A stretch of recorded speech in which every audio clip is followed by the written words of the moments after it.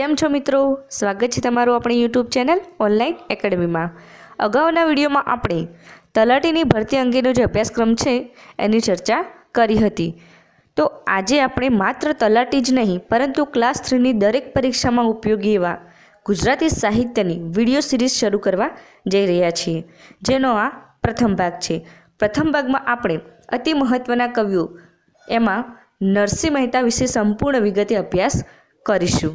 તો ચાલો મિત્રો શરૂ કરીએ આજનો વિડીયો। મિત્રો, ગુજરાતી સાહિત્યમાં નરસિંહ મહેતાને આદ્ય કવિ, ભક્ત હરિનો, કવિ નરસૈયો, ગુજરાતી ભાષાના આદિકવિ વગેરે નામોથી ઓળખવામાં આવે છે। કવિ નરસિંહ મહેતાનો જન્મ ઈસવીસન 1414માં ભાવનગરના તળાજા ગામમાં થયો હતો। હવે મિત્રો, કોઈને કોઈ કવિની જે સાહિત્ય રચનાઓ છે એ કવિની ઓળખ આપી છે, જેમ કે મણિશંકર રત્નજી ભટ્ટ એટલે કે કવિ કાંત હોય તેમના ખંડકાવ્યો પ્રખ્યાત છે, એક ખંડકાવ્ય માટે જાણીતા છે। જેમ દયારામ હોય એમની ગરબીઓ, બળવંતરાય ઠાકોર હોય તો એમના સોનેટ। એ રીતે નરસિંહ મહેતાની કાવ્ય રચનાને પદો તરીકે ઓળખાવે છે, એટલે નરસિંહના પદો। નરસિંહ મહેતાની ખ્યાતનામ કૃતિઓ આપણે જોઈએ તો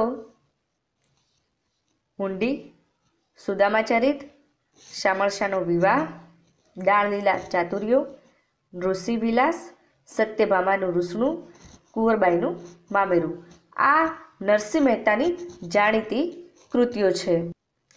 એના પછી મિત્રો આપણે કવિ નરસિંહ મહેતાની જાણીતી રચનાઓ વિશે માહિતી મેળવીશું।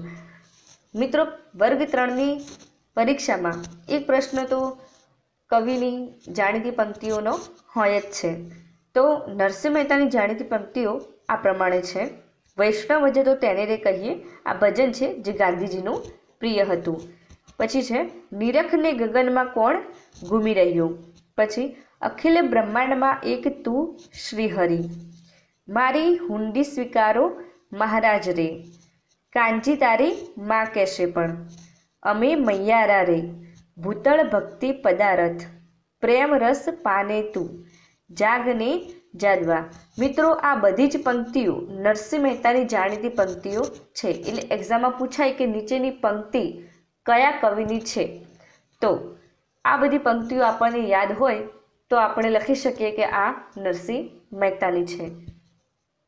એના પછી મિત્રો આપણે નરસિંહ મહેતા વિશે અન્ય માહિતી મેળવીશું।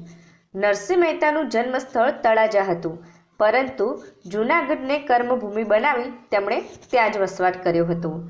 તેમણે ભાવનગરના ગોપનાથ મહાદેવ મંદિરમાં તપસ્યા કરેલી અને એવું કહેવાય છે કે મહાદેવે પ્રસન્ન થઈને તેમને ત્યાં કૃષ્ણ લીલાના દર્શન કરાવ્યા હતા।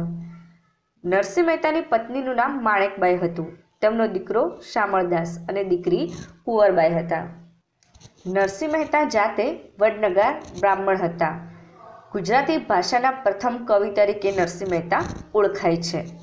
નરસિંહ મહેતાની યાદમાં વર્ષ 1999થી પ્રતિવર્ષ નરસિંહ મહેતા એવોર્ડ અપાય છે અને એ નરસિંહ મહેતા એવોર્ડ મોરારી બાપુના હસ્તે અપાય છે। નરસિંહ મહેતા એવોર્ડ સૌ પ્રથમ રાજેન્દ્ર શાહને મળ્યો હતો। હવે નરસિંહ મહેતાની લોકપ્રિય પંક્તિ જોઈએ। ચાલ્યો વાટમાં જ્ઞાનના ઘાટમાં, મિત્ર મોહન તણું નામ લેતો, ધન્ય એ નામ અવતાર સફળ કર્યો, કૃષ્ણ કૃષ્ણ મુખ એમ કહેતો। તો મિત્રો, આ હતી નરસિંહ મહેતાની લોકપ્રિય પંક્તિ।